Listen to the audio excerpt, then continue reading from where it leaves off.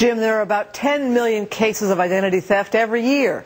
So now insurance companies want to sell protection just in case your good name gets stolen. It's a nightmare to be the victim of this. Meet Sharon Stone. No, not the movie star, the one who's been fighting identity theft for 6 years. It feels like you've been attacked, you've been violated. And all of this is related to this. This Sharon Stone had to turn to a lawyer to get her good name back, because since 1999, someone's been charging hundreds of dollars in different accounts to her name. It's so bad that when her job transferred her to D.C., she couldn't even rent an apartment. I had no place to stay, and it was all because of my credit report.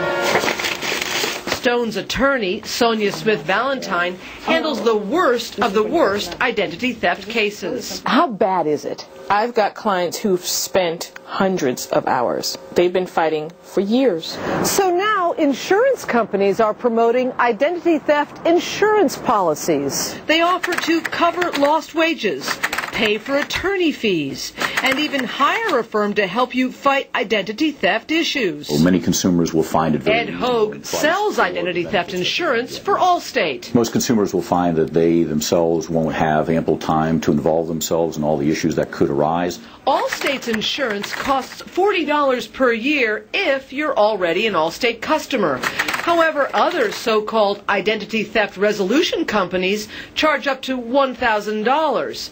But the Federal Trade Commission says the majority of identity theft victims can restore their identities themselves with minimal time and cost. We did a survey a few years ago, and we found out for those victims it takes about an average of 30 hours to resolve.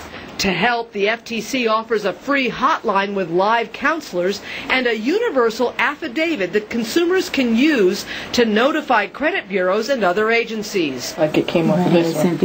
But if your situation gets like Sharon Stone's, you still may need an attorney to get your identity back. I'm walking in under the Fair Credit Reporting Act, which requires the credit card companies or any other company that puts information on your credit report and the credit bureaus to do what we call a proper reinvestigation. And if they fail in that duty, I'm coming in to say you were obligated under the law to do a proper investigation, and you haven't done one, because if you had, you would have known this wasn't my client. So will Sharon Stone get her identity back? I'm hoping that my attorney can straighten everything out, and basically I can go back to being the anonymous Sharon Stone.